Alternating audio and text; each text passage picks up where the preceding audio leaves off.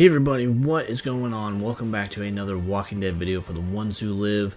Just wanted to touch on some subjects that we were left with the season finale or series finale, whatever it ends up being.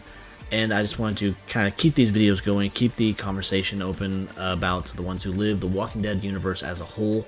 And in this video, I know this has been something that has been on everybody's mind. You can't help it not be on your mind. It's just, it's kind of the elephant in the room kind of thing. And I've seen many of the videos about it, many of the people wondering about it, and I just kind of want to give my thoughts about it. But with the end of the ones who live, and with certain things being left open, or at least that looks like they're being left open, one of the things I wanted to touch on was the CRM and how I believe the story for it has been a little bit failed as far as the build-up and the delivery of what we got within the CRM with Major General Beale, with what's being left out there as far as is there more story to tell. And that's kind of the thing that bugs me, because we spent many years across many different shows at this point, at least 3 different shows, where this force was being built up. It was being really hyped up to be something that was going to be a major change or a major story down the road within the Walking Dead world.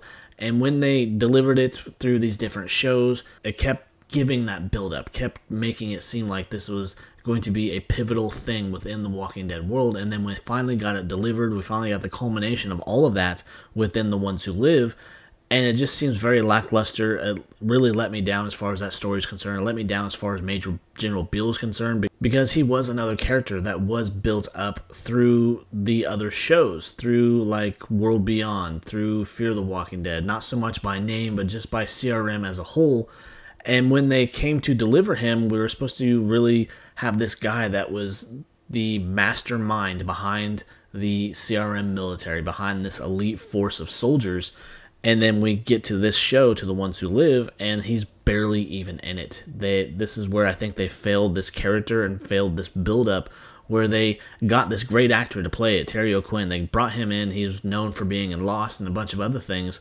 And they brought him in, and he talked about how this guy had so much dialogue and everything that he had to memorize, and just the type of character that he was, the background on the character. And they brought him in, and again, he was barely in it. We had him, I want to say, part of the first episode. Then we had maybe something else sprinkled in the middle. I can't remember quite. But then we had his majority of his screen time was within the finale. And then he was just snuffed out. He was very easily dealt with as far as Rick. And I mean, that's not saying that Rick's not tough or anything like that, because we all know that Rick is a very dangerous man. But he was brought in, he gave the echelon briefing, which is another little thing I wanted to touch on very quickly.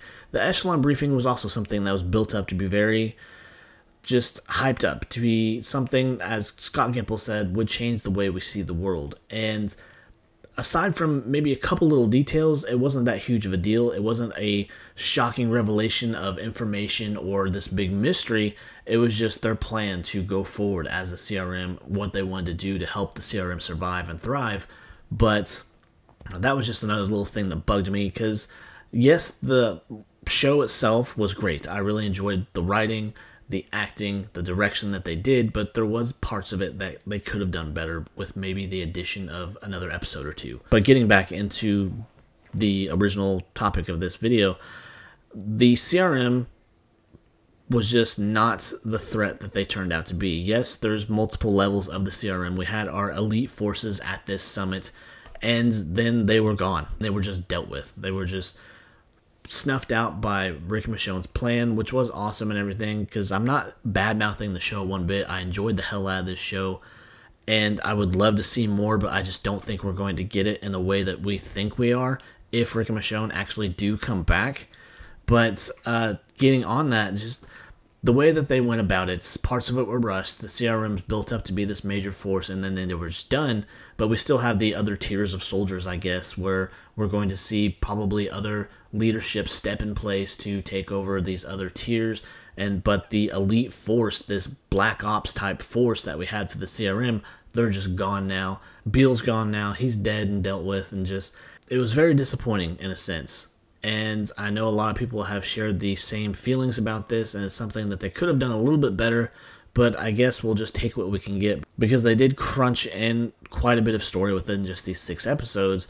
It's unfortunate that it did go that way, that this force was built up and it didn't really deliver as much as I think that it should have, but it was still kind of cool nonetheless, and I'm hoping that we do see more of this. And kind of within that topic, during that echelon briefing, probably one of the more informative parts and one of the more shocking parts that could lead to stories down the road is the spies. Could we see the spies come back, and could it link to other shows? Because he says they're all around the world within these communities. Now, could this feed into Daryl Dixon Season 2? Could Madame Gene's group or little factions of it be these spies? Could it really tie that all together to further the cause of getting Rick Michonne to get Daryl back home, or just somehow include them in that, where we get that reunion that we want to see, where it's going to be as magical as we all hope, because Andy Lincoln has expressed interest in that, and he's kind of teasing it with us a little bit, but not coming out right out and say it.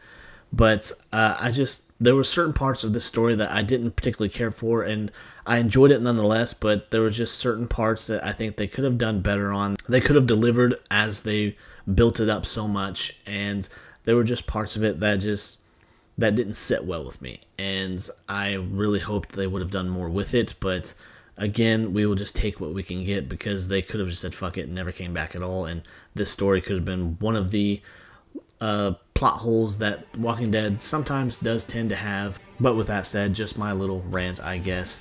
If you enjoyed this video, be sure to leave a like, leave a comment. I want to know what you guys have to say. Do you feel the same way, or do you think the CRM story was closed out as well as they could have done with what they had? But anyways, guys, I guess that'll do it, and I will catch you next time. Take care. Bye.